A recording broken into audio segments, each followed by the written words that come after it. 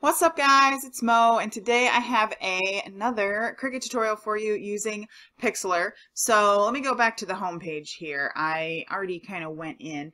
Today I have Inkscape open because I'm going to give you a measurement. You don't need Inkscape at all. I just have a measurement that I need to give you for us to do this tutorial. So don't worry, you don't need Inkscape at all. We are going to create an offset around a PNG image. I have joined a ton of Facebook groups recently. A lot of doodle shops have Facebook groups, and some of the shops will offer little freebies in their groups. So I have been creating little doodle sticker sheets for myself recently to pass the time here, and I thought I would share with you an easy way to do it because you can't create an offset in Cricut Design Space. Inkscape is often hard to use, you can't download it, it's confusing, etc. And if you don't have Silhouette Studio that allows you to make an offset, then you may run into a few problems trying to cut these guys. So we're going to go to Pixlr here. I'm going to go to Advanced Pixlr. That's the one that I have been using. I haven't even played with the playful one. Then we're going to go to Create New here. And what we're going to do is we're going to import or input our own measurements. And I have Inkscape open because we're going to be working with, oops, it's frozen here. We're going to be working with this caboodle doodle that was actually part of a Patreon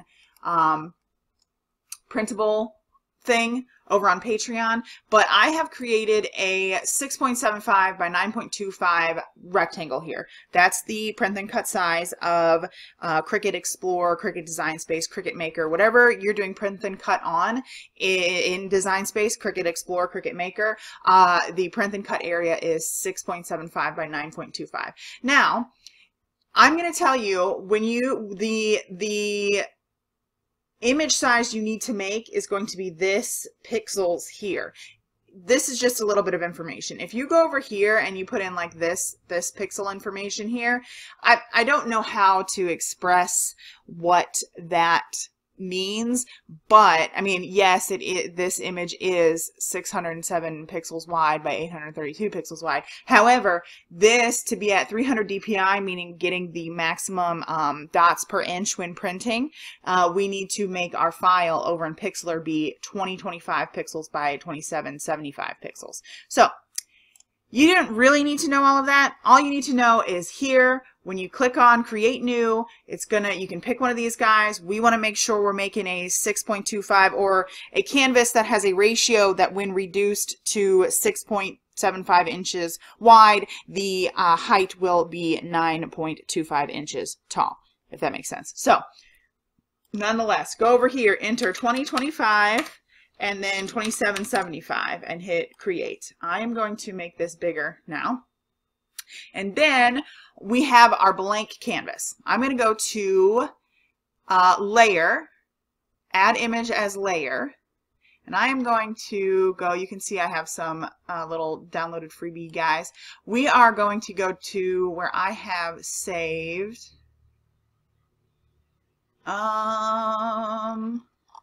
I gotta find it. Caboodle image. Open. I think this is going to be a huge image because I didn't reduce it before I exported it as a PNG. Yeah, it's huge, but that's okay. Whoops. We can just go over here and make this guy smaller. So now we've got our little caboodle image. I would try to keep these guys. If you're gonna make this like a die cut, great. If you want to make this a little like sticker for your planner, maybe that you put over a box or you add in as deco, you want to make sure that you have it kind of small, on the small side. Like this is probably small enough here. And what we're going to do is we're going to put an offset around this, and then we're going to make a sticker sheet. So we will go to Filter, Details, no, Outline. Filter, Outline. I was thinking of my glitter tutorial there. Filter, Outline. And now it's going to put an outline around that. Isn't that amazing? We'll just change this color over to white. Hit OK. Look at that. You can make it bigger. I think anywhere between 10 to 16 is probably good. So we can hit apply. I'm actually, let's see, Control Z. For this video, we'll go ahead and do this. So then you can see that we have this little opening here, and in my scripts tutorial I was telling you to just draw a box behind it and whatever. We're going to do that same thing here today. So I'm going to add a new layer, make sure it's empty. I'm going to go over here and change my color to be white, hit OK. Then I'm going to make sure that new layer is selected. I'm going to draw a little, or I'm going to select this, which is the shape tool, make sure it's selected as rectangle and the opacity is 100 and it has fill turned on, and we're just going to draw a rectangle here. Now I'm going to take this to the back so it's behind the caboodle. I'm going to click on the caboodle layer, right click it, and then hit merge down. That's going to join these two together so that you don't lose your little rectangle filling in that space there.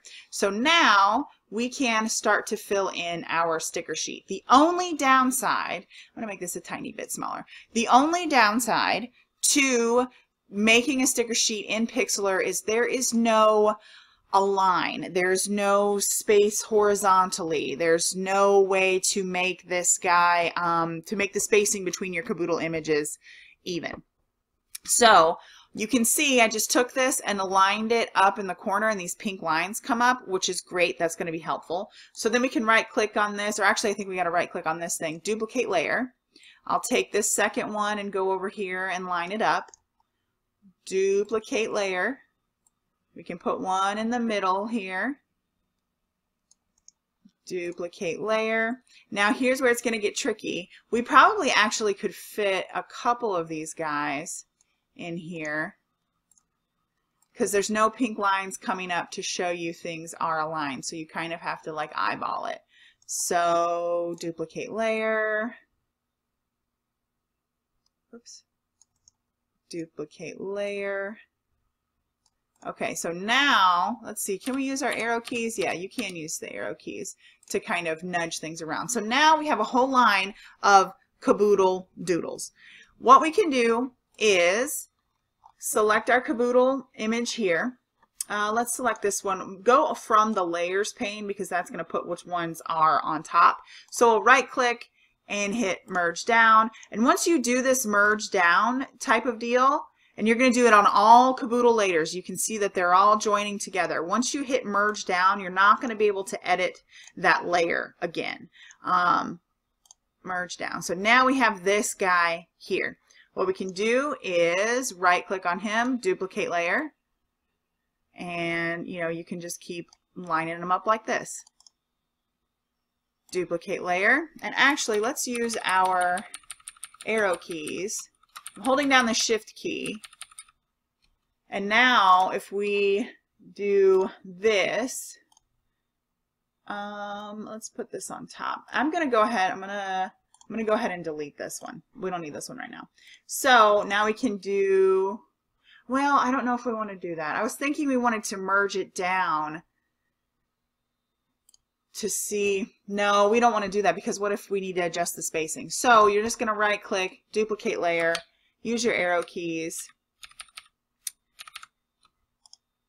duplicate layer, nudge these guys down, and pretty much you're just going to fill in your little sticker sheet. Now you could just put an outline around this at the normal size of the PNG and take it into Cricut Design Space and fill your 6.5 by or 6.25 by 9.75 6.75 by 9.25 canvas, which I'll show you how to do that at the end. But to build a sticker sheet, let's say you have a bunch of different characters maybe that you want to create a sticker sheet with. You can bring them in again. Let's see, did I duplicate this layer? Yes, I did. So let's say we have a different, I'm going to bring in the same image that we were working with. I'm going to bring in the same caboodle, but let's pretend it's a different image. So let's say these are all the caboodle stickers you want. You have another little character guy you want to bring in, like a coffee cup or something. You would just go to layer, add image as layer, and then find where you have your coffee cup saved. I'm going to open the Caboodle image again. Again, it's going to be kind of large because I didn't size it down. And then let's pretend this is a coffee cup. We would just size it down. Go back over here to filter, outline, and create our outline anywhere between, I don't know, something like that. Apply. We'll go to a new empty layer. Make our square again to fill that box in. Go back over here, bring this down so that this layer 16 is behind our Caboodle image. Right click, merge down, and we'll just repeat the process. So this, pretending this is a coffee cup image or something. We'll size it to be how we want it to be, line it up again, and then do this whole process to make our sticker sheet. So once we have our sticker sheet all filled in, for example, let's see here, we'll go ahead and fill this sticker sheet in like this. So duplicate layer. I think we're in the center here. That's why it's bringing that pink line down the middle like that. Okay, cool. So now we'll go up to this one here. Right click, merge down, right click, merge down, right click, merge down, right click, merge down. Whoops, undo. We didn't want to do that yet. Now we have this whole line, pretending they're coffee cups or something. Duplicate layer. Put it like that. Duplicate layer. Put it like this. Duplicate layer. Bring this all the way down. I'm actually going to bring these guys down because, let's see, can we fit another? I don't think we can. So let's just adjust the spacing between these guys here. So now we have our whole sticker sheet filled, and you can see that it has a transparent background because we can see the checkerboard behind it. So now we just go File, Save.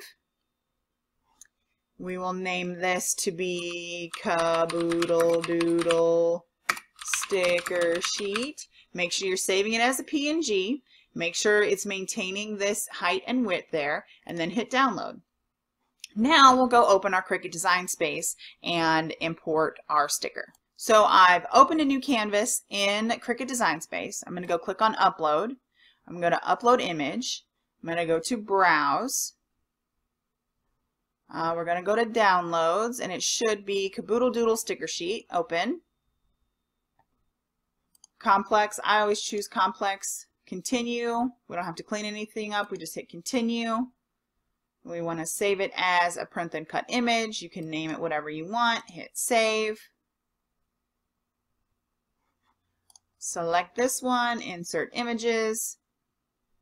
And then we're going to want to size it to be 6.75 by 9.25. So we'll go over here, keeping our proportions locked.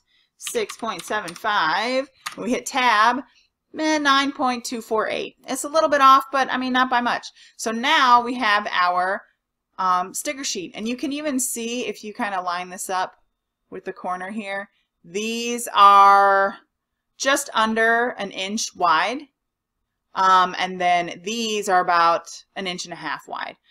So you can, you know, adjust your sheet as you want, make things visually a little bit smaller, a little bit bigger, however you want to do. Then you hit Make It, you know, and it'll put your project on a mat. So if you want to go over here, let's go back over to, I'm watching lots of stuff on YouTube here. Let's go back over here. Let's go File, Open Image. Well, let's not do that. Go File, New Image. This time it doesn't matter what size. It does matter, but it doesn't really matter what size you choose. I'm going to go ahead and choose Full HD here and hit Create. Then we'll go over here to Layer, Open Image as Layer. We're going to go find our Caboodle Doodle again. Open Image. That's going to, again, it's too big, so it's going to take a minute to load it in. And if you just want to make an offset around this one image and then import it to Cricut Design Space so you have a better idea of the sizing that you can make it. So we can just do it like this. We'll go ahead and go to Filter, Outline.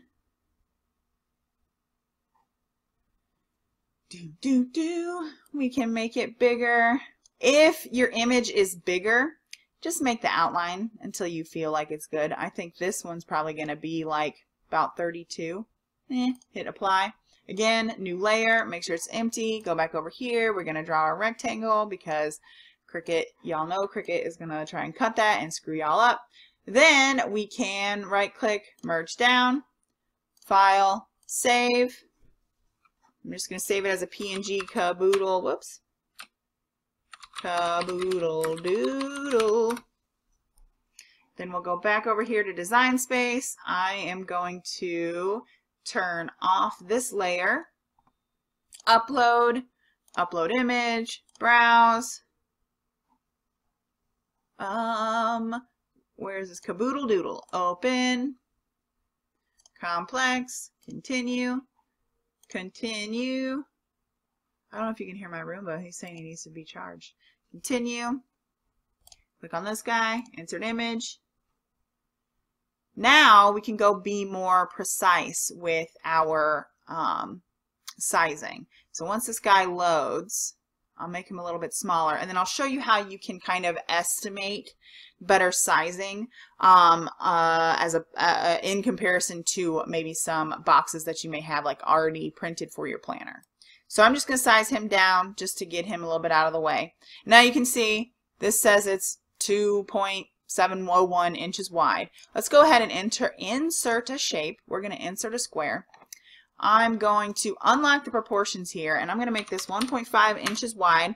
If you're using Happy Planner, Erin Condren, etc., this is like the standard width, quote unquote, of a planner box, and then we'll make it 0.5. So this is like a half box maybe in your planner. That's what's going to represent being in your day column or whatever. You can see if I start printing that, that's going to be too big to put in my planner. So let's say if I want to use it as, I don't know, to mark a trip or packing for makeup or a planner event or something like that. Let's go ahead and zoom in. Let's say you use this to mark like when you got to pack up your stuff to go to your planner meetups. Who wants to go to a planner meetup? I swear. I want to go to a planner meetup. So you can see this is probably going to be, I'm not quite sure why it's so blurry, but this is probably a good size for your, covering your half box with like a little bit kind of hanging off to create a little bit of deco, etc. So we can hide this guy and we can go to make it, and obviously it's just going to put 1 on there, but we can fill the page. We'll put 20 and see what happens. 20, way not enough. Let's put 100. I think we're going to go onto a second page. If we do, you don't even have to print that second page. Yeah, it did go onto a second page. How much? 2 onto another page. So we could fit what, 98? And you can see it doesn't, and maybe it doesn't use up all of the paper, but you're still getting, you're maximizing, you have more control over what size you want to make your sticker, and you're maximizing what you can do. You can create an offset around a coffee cup. You can create an offset around this guy, and then make your own sticker sheets that have half coffee cup, half caboodle doodles, half whatever, a sheet that is an assortment of different things. It's up to you what you want to do. So I hope that was helpful. I will leave a list down below of some Facebook groups that I'm in that have these sort of like printable die cuts, PNG images that you can use to make stickers, die cuts, things that I've been joining and printing from. And if you did find this helpful, you did like this video, go ahead and give it a like and subscribe. Check out a ton more of the Cricut videos I have on my channel to help you make what you want to make with the tools that you have. That's my whole thing, is I want you guys to be able to create the things that you want in your planner with the tools that you have, which may be a Cricut Explorer, Cricut Maker. So yeah, let me know what other kind of videos you want to see, and I will talk to you on my next video. Thanks for watching. Bye.